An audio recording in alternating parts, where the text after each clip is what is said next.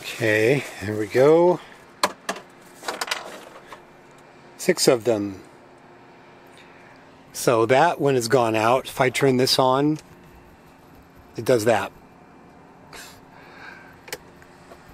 And that one is starting to flash. That one is okay. That one is okay. But I took one out there because another one went bad. So I've got a few extra now. These are a specific connector type. That connector type is, you put it right there, a BA15 or something like that. There they are. Okay, so I'm going to take that thing off. So you can push that in. It pops out. Okay, so it's going to be kind of dark, but it just fits in. And it kind of twists. There we go. There we go. I'm going to take this one here. There we go. There we go. Yay. Oh, I'm so glad I have more light in here. So now this I just throw away. So this is another thing I've got to solve. I just hang my trash right there. I have a trash can in there, but it just ends up being inconvenient. So I've got to figure out something where I can hang a trash, because I just do it here long enough and then I just go, you know, throw it away. So I'm about to embark on a project. I have decided I want to paint these. I want to lighten up the interior. I think I might paint the bottom there too. I don't know if I'll go all the way up across, but I'm gonna do it.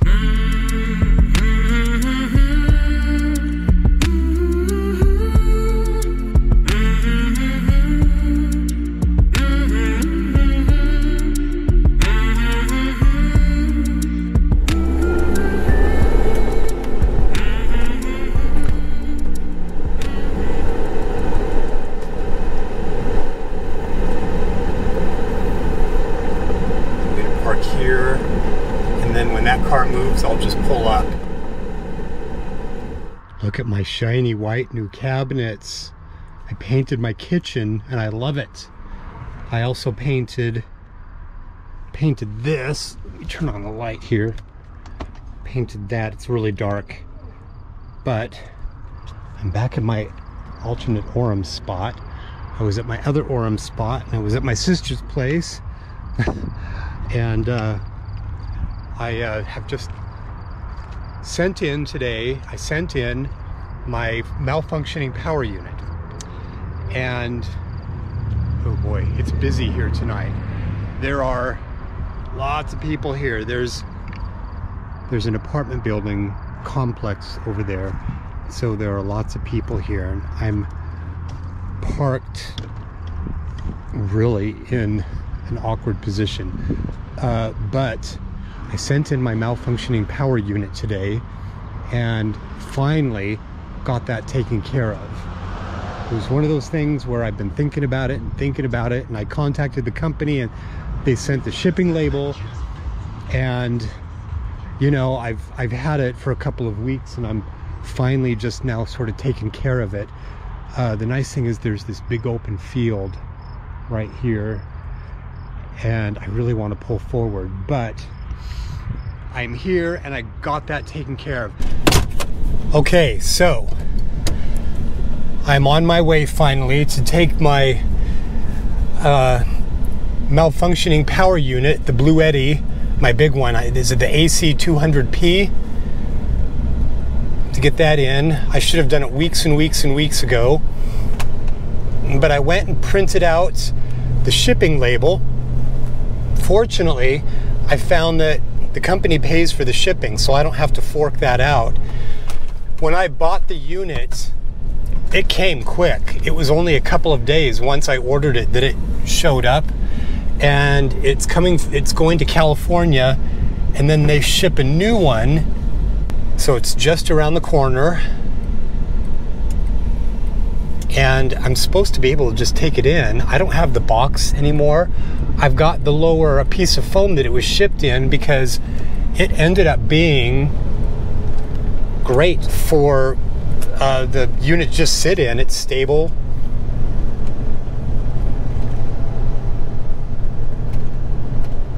You know, this is one of the nice things about smaller, medium-sized towns is that everything's kind of close.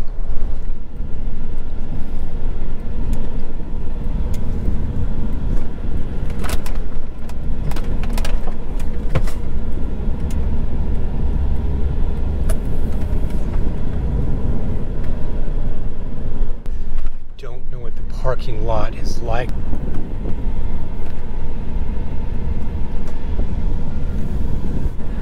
Really nice lady was working with me. Oh, super helpful. They can't ship because it's a big battery. They can't ship from this location, but she helped me pack it up, and I have to take it down to a FedEx ship center, which is here in town. Okay, I'm so glad to be getting...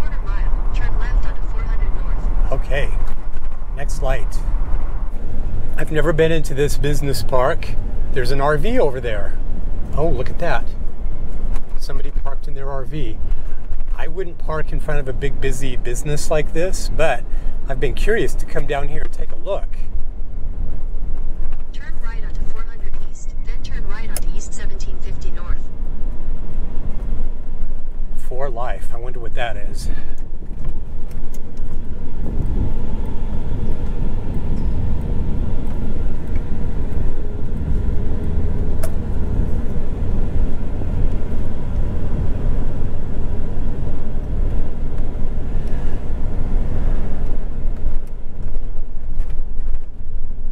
UPS truck. I want FedEx. Okay. Turn right onto east 1750 north. Okay. Nutricost.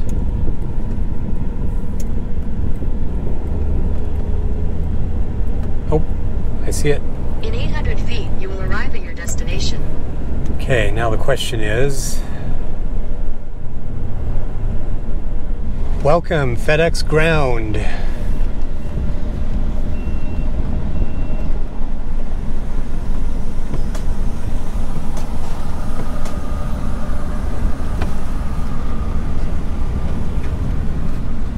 So I found an entrance, messaged somebody on their external speakers. She said to bring it in, drive the RV over, and they would buzz me in.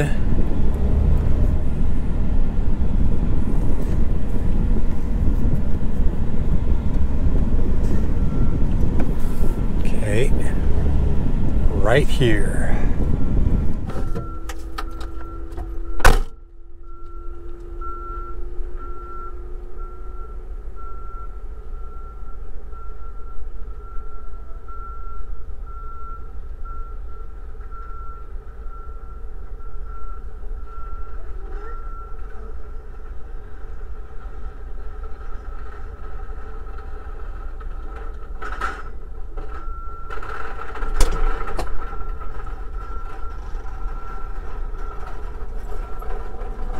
So I'm going to be interested because I'm now running off my alternate power unit, my backup power unit. It's a 1200 watt hour lithium ion battery that I have a 180 watt panel tied into that I've had for a while, and it works great. So that's where my power unit, my AC 200p, sat.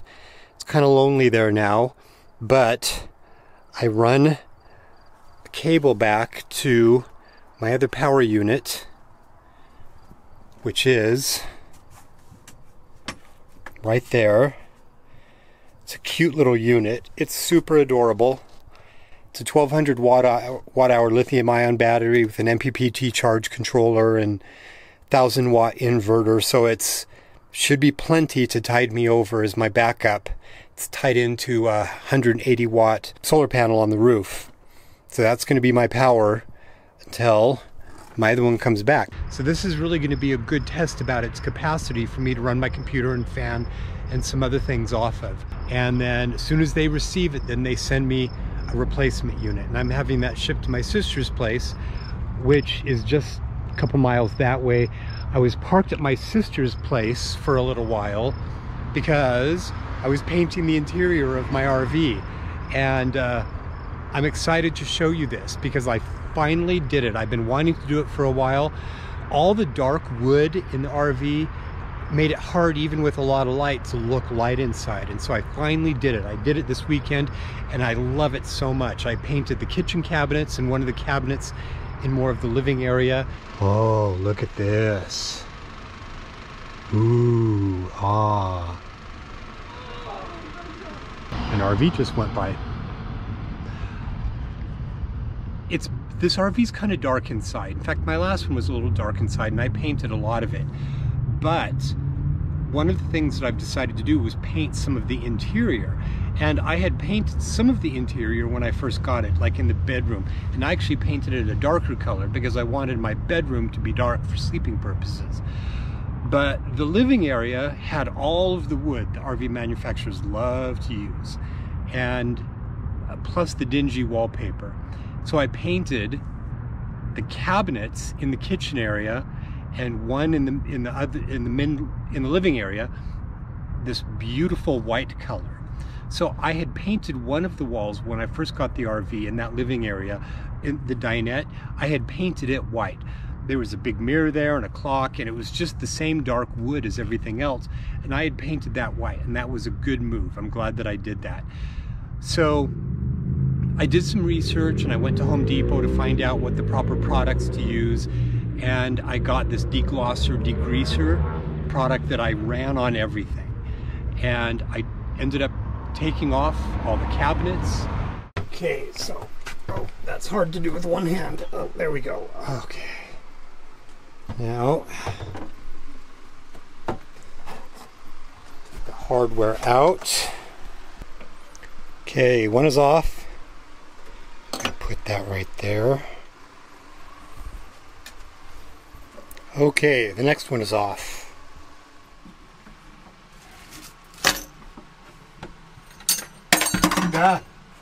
Okay, I got the microwave out.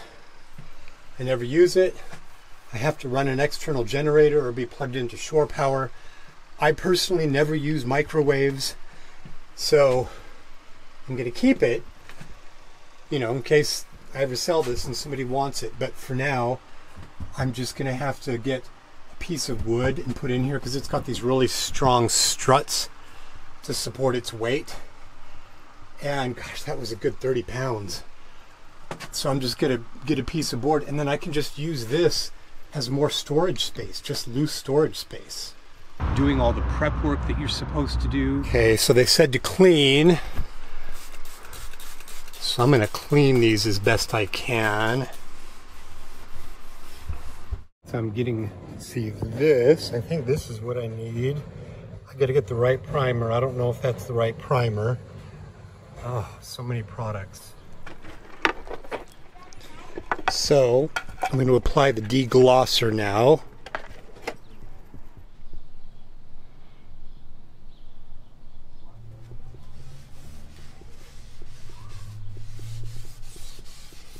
So this is a deglosser, a sander deglosser, and it just takes off some of the old veneer and makes it so the paint will adhere to it better. Oh, this is the part that I really don't like. Having to tape up, mask it all off. This is the boring part. Boring, boring. Then I painted it, and I painted it with first a primer, which is what you're obviously supposed to use. Okay, I've started to lay down the primer. Got a tarp, got my primer. I used a water-based primer, and I used the Kills 2 primer, and that is a really good primer. And I'm going to tell you that I ended up getting, because I used all of that primer up. I got one of the medium-sized cans. I didn't get the gallon. I got I think the quart size. And then I used that all up, and I decided to paint the wall on the side of the refrigerator because there was just wallpaper there. And after I saw the cabinets painted that white, the wallpaper really bugged me.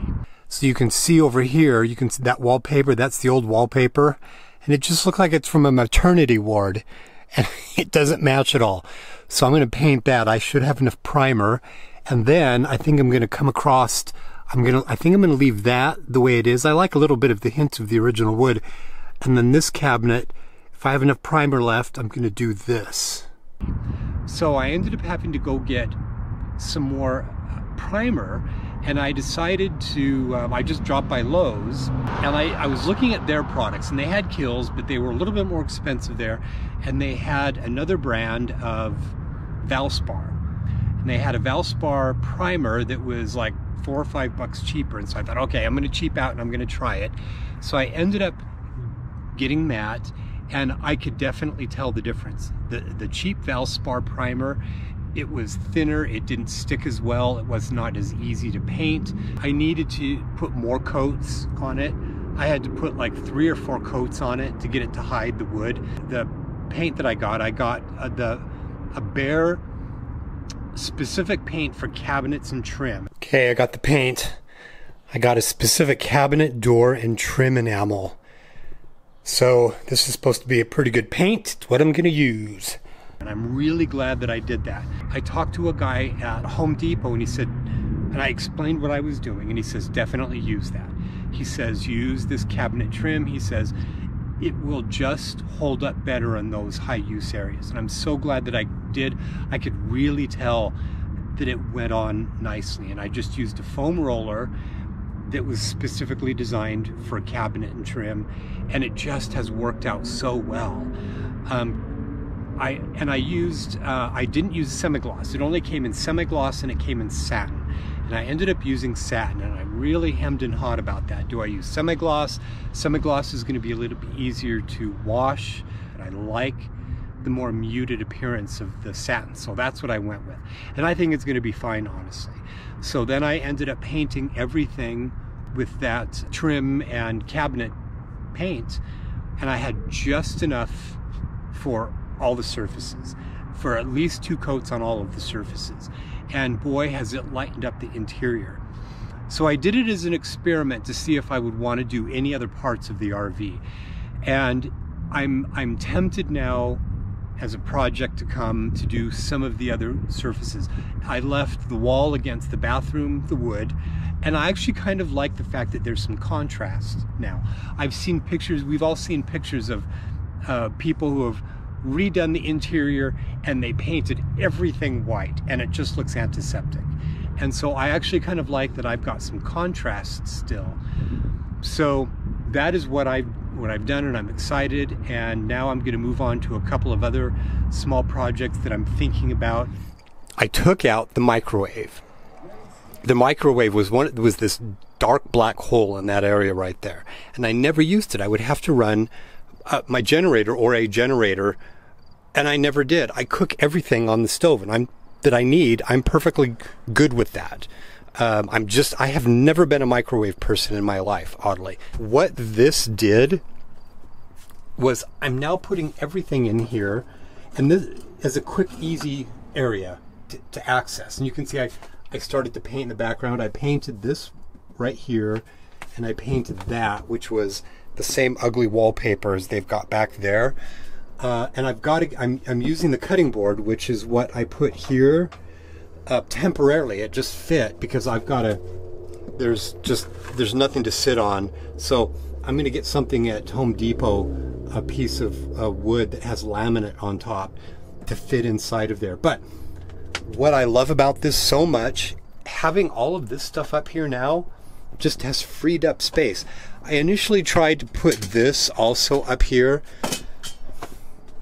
and I found that I actually didn't like it, because I liked to be able to just quickly look in there and see things. But I love this. This has freed up all kinds of space, and it just looks better. It feels better.